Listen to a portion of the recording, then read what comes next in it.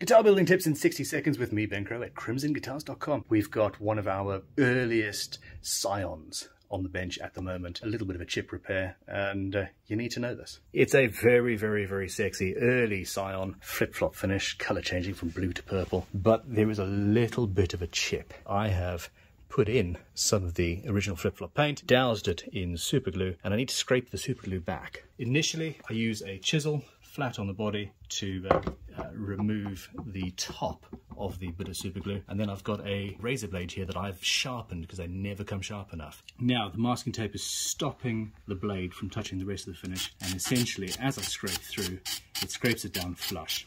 If we just tried to sand the top of that off, we would end up sanding a load of material away from either side of the repair, and we would end up with a bump, and you don't want that. Bit of flattening, bit of buffing. There's a mark, but it's not a hole.